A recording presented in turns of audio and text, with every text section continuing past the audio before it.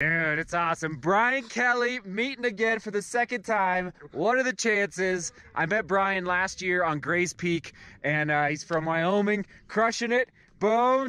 DGR strong in the mountains, man. Let's get it. Let's get it, man. So, what's your...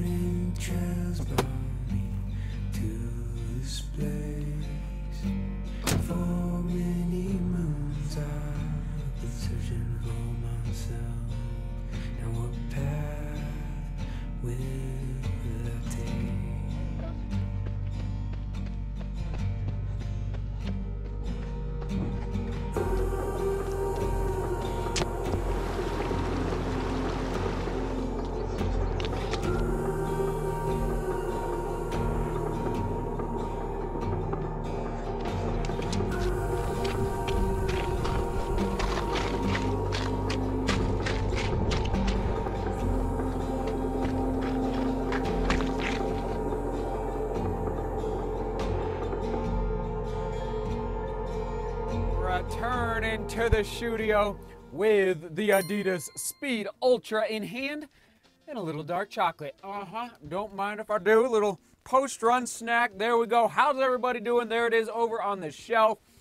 Oh, man. All right, good day up on Guanella Pass. There's the stats on your screen for the run, okay? Looking at just over 5,000 feet of vertical gain and loss. 14 miles for the day.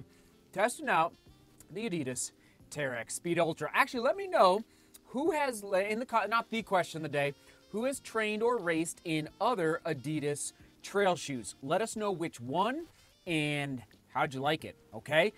If I'm not mistaken, this is my first Adidas trail shoe. All right, just so many shoes to test, and I'm excited. I mean, I'll just say right now, I'm excited where the direction that Adidas is going, that there's another player in the trail running shoe game, a big player, and I foresee quite a few more. Actually, here in Colorado, we do have some, I'll just say ambassadors for Adidas as far as in the trail running scene. So anyway, overall, excited to talk to you today about the Speed Ultra. Let's dive in. Here we go, twist test, neutral trail running shoe, but I'm putting quite a bit of force, and it's not twisting as much as I thought it would, actually. So that's interesting. A little, some uniformity to that midsole, and yeah, it's not loosey-goosey, all right? So we're looking at an 8mm drop from heel to toe, 26 in the heel, 18 in the forefoot for that definitely medium, almost even lowish type of stack height in this shoe. We'll come back to that in a minute. Women's size 8, men's size 9 on your screen. Bear in mind, there's a little bit of dirt caked on the shoe. I got as much off as possible, but right now I'm getting 8.5 ounces, and I think that's what, actually, I think I had 8.3 ounces, somewhere right around there inside the house. Looking at 8.5 out of 10 for that weight score. Anything under 9 ounces in my size for a trail shoe is awesome. So good work there, Adidas. I'm loving the weight of the Speed Ultra. Moving on to that engineered mesh with abrasion resistant weldings, okay? Basically overlays through the toe box to help keep out some of that dirt, grit, mud, and a little bit of the water, but you know, my toes were getting a little wet out there. It was fairly muddy and wet. Okay, so here we go, semi-gusseted tongue. Now for me, my always conundrum and mystery with all Adidas shoes, whether it's road or trail, is the collar. I just think Adidas, if we could figure out somehow to make the collar fit to the ankle better, a little more comfortable, something's not, it just feels a little like even just this, you know, definitely very, so there's the heel counter test, okay? That's my, I'd say, big drawback for the upper is the collar of this Speed Ultra. So anyway, so that did impact. I would say that the tongue, amazing. I love it. But the lockdown was a little rough through the heel pocket, which is why the lockdown score was not a little bit higher. There it is on your screen, 7.5 out of 10. And yes, it drove down the overall score for the upper a little. I would put this closer to an 8 or 8.5. Man, you know what? Solid breathability. If you're doing trail racing in warm conditions or humid conditions or I think that, awesome. I'm going to say one of the highest breathability scores in my, that I've tested in the last couple of years for this Speed Ultra. But the only issue is that heel is the collar, and then, we just got to figure out this back here, Adidas. Okay, overall score, there you go. And onto that midsole, so we've got a combination of boost and light strike, which I love the combo. I'm not a crazy boost fan, but when it's combined with light strike, was it the SL20 the first time I tested out? I don't remember exactly, but I like that combo, Adidas. It felt solid out there. And key point, if you enjoy a little bit of ground contact feel in your any shoe, whether road or trail, but if you like a trail shoe that you can just feel the ground under your feet, I'm thinking of some Ultra shoes as well. This is a good option for you, but you have to keep in mind that your foot, if it's a really rocky trail, beware, because you might feel some of those rocks through this light strike / boost midsole. Overall ride and energy return, better than expected, 7.75 out of 10. And let's do the durometer real quick. Yeah, that's good. It's good. But for being a lower profile stack height, and okay, if you are prone to rolling your ankle, this might be another good option. All right, I have a little bit of tendency to roll my ankle a little bit out there on the trail, so the higher the stack height, the more severe that a rolled ankle could be. So this again could be a good option if your ankles just aren't quite strong enough to handle the rocks, the roots, etc. Overall score, 7.5 out of 10. Onto that outsole, we've got Continental rubber, all right, and not crazy lug depth. And Joseph and I, my brother, when we're out there talking on the trails, we talk about lug depth, and it's right there on the bottom, 2.5 millimeter lug depth. Oh, I love it, Adidas, unbelievable. Thank you for putting that on the bottom. So they're not that deep, which means the chances of you catching a lug on a rock or a root goes down, which means you might not fall and trip. Like I've caught lugs, especially right here under the forefoot. I'm not gonna say many a times, but it has happened where you go down pretty darn hard on the trail. So combined with the lug pattern, I think you're doing a real solid job there. Adidas on your outsole. 8 out of 10 for the Speed Ultra outsole. Moving on to the fit. It should be higher, and it comes down to the heel pocket. There you go. 7.5 out of 10. I wish it could be higher. No issues through the toe box.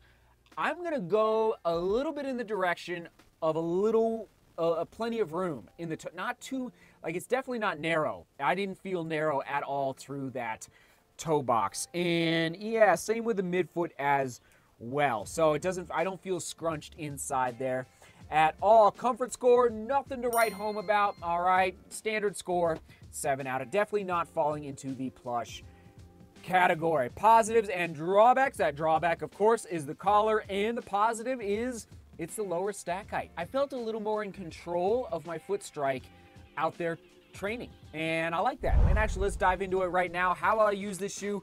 Who is the best for? I'm gonna go with up-tempo training and the possibility of a trail marathon, or even frankly trail 50K. It's a little heavy for racing for my liking, but you absolutely could use this shoe for racing on the trails, all right? And I think it'll go the distance. Let's say, let's do the price point first, $160. That's a little high there, Adidas. I mean, I don't know. Let's do this test as well.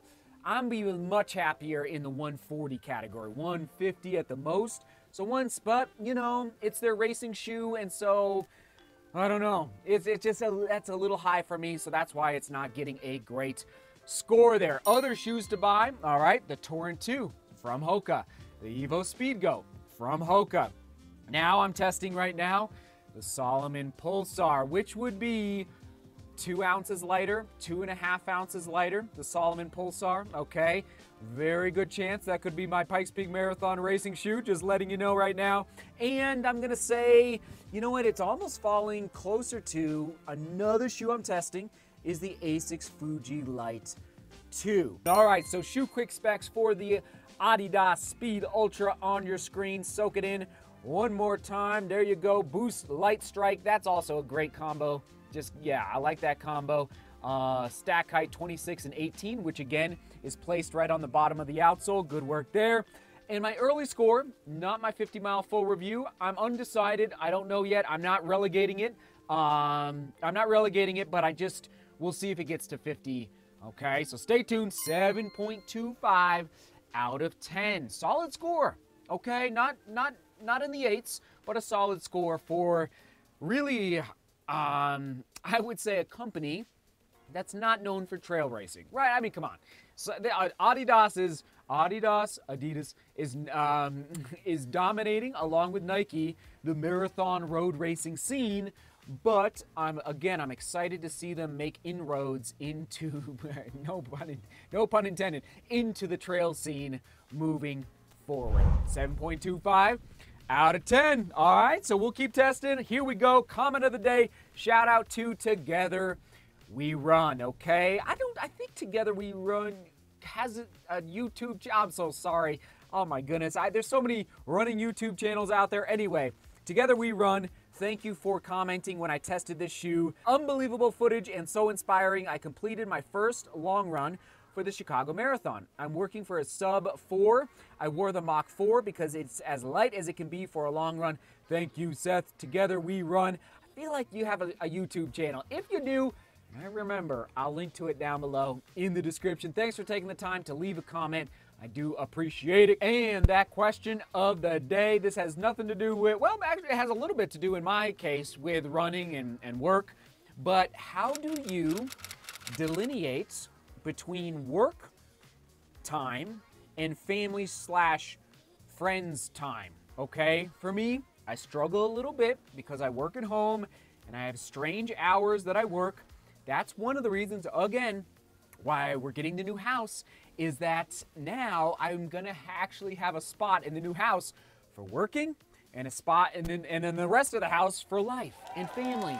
And it's like, but how do you delineate, how do you make that, draw that line in the sand, especially now that we are all connected 24/7, for better or worse? It's like, I think it's all so I'm really excited to read your comments down below, hear your tips, your tricks, your ideas for making sure there's a clear delineation between work and family life. Oh, all right, everyone. Thanks for tuning in.